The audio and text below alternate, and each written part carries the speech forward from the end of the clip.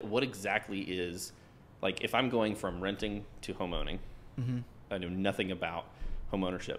Why is there a difference between renters and like homeowners policies?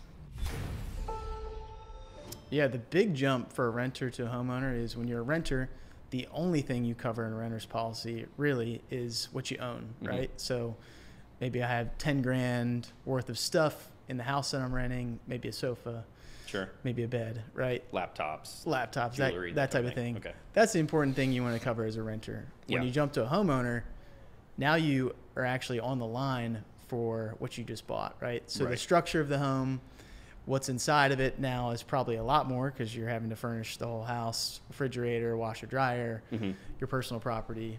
And then there's now an added element of loss of use. Maybe you can't live in the home for a certain period of time. Who's going to pay your mortgage? And also a liability risk as well. Sure. Which comes as soon into as play you're a a little property owner, you're now liable for things you wouldn't be liable for as a renter. Yeah. I don't know. Your porch collapses while someone's on it. You know, if that happened to you while you were renting, you'd shoot your landlord a quick text or call and be like, hey, you might want to fix this problem. Someone just twisted their ankle. You know? But now liability falls on you because you own the property. Yeah. So insurance comes into play for all those things. It's kind of like a next step up for you. Yeah. So I'm looking at this policy and I'm trying to figure out, I'm reading through the fine print. I'm trying to figure like what the heck is the difference between like rebuild cost and market cost, and it's confusing. Again, I'm looking through this first time. How do I make sense of this? Yeah. The biggest question I always get is when I send someone an insurance quote. Let's say you're buying a 3,000 square foot house, and I'm insuring it for 500 grand. You paid 800 grand for it. The first question is always, well, why is it not insured to 800 grand? The biggest reason that is because you bought it for market value, right? So that factors in land cost, that factors in location, market value. So right now we're kind of in an inflated real estate market, or maybe coming out of it right now. Versus rebuild cost. So rebuild cost is, I'm going to insure your home for what it would take to rebuild it. If we're completely knocked down, that's what insurance really is for. It's not to cover your purchase price of the home. A lot of people want that, but the thing is, people don't understand is if your home is not completely down, the insurance company is not going to pay you 800 grand. They're going to pay the minimum it takes them to rebuild it. So it's going to take them 500 grand to rebuild. They're not going to cover that extra 300 grand for no reason, just for fun. Right.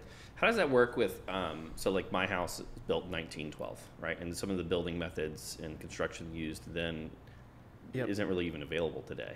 So like I've got triple brick, triple wide brick in some places in my house. There aren't a lot of masons that even know how to do that today. So how does that work? That's a fantastic question. So we call that standard rebuilding and vintage rebuilding. So a lot of, without getting into too much detail, a lot of carriers we quote with differentiate. So there's a standard model of rebuilding something that doesn't involve whatever you just said. I've never even heard of that. Don't worry about it. Triple wide brick. It's basically structural masonry, right? Instead of the stick, meaning the 2x4 carrying the load, the brick is carrying the load. Gotcha. So like the offices across the street, that's brick all the way through. Brick all the way through. Gotcha. So if you build your home with a vintage, and if you tell me as your insurance broker, hey, when you go to estimate the rebuild cost of my home, I want it rebuilt exactly like it was in 1912. But I have to specify that as... and usually if you have a good insurance broker, they're going to ask you, they're going to say, hey, your home was built in 1912. If we rebuild this thing, worst case scenario, do you want it rebuilt in a vintage way or do you want it standardized? Standardized is going to cost less. As we progress throughout history, we've figured out cheaper ways to do things. It usually still looks the same. But it's not, well, you can maybe speak more to this, but I'm thinking if you build your home completely out of brick, it's going to probably last longer than if you build it otherwise. In the construction world, you would, or even potentially, you would call it the pro forma. So like a pro forma would be a analysis of cost and like what if I'm investing into something, what is like the years of ownership, the cost, and then the return and that type of thing. And so you have what are initial costs and you have lifetime costs.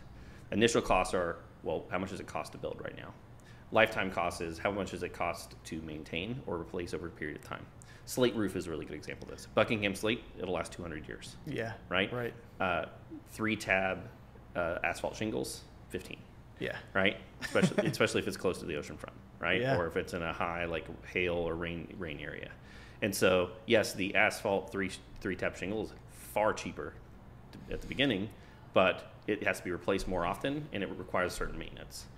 That's Buckingham slate, yeah, it has a very high initial cost, but if it's maintained properly, can last over 200 years. And it, basically a slate every now and then falls out, or some of the flashing details, metalwork has to be done. Yeah. So you're looking and evaluating, well, all right, if I as the homeowner only have X amount of dollars, I may not have, even if I can agree that the lifetime value or lifetime cost of slate is better, some of it's aesthetic, that type of thing, things that the specific look that you want. Right. And, there's prestige, I think, built into these. There's a reason people buy a Mercedes over a Corolla. The Corolla gets you where you need to go, right? Yeah. So it comes down to the individual and what they're looking for and what their budget looks like. Yep, exactly.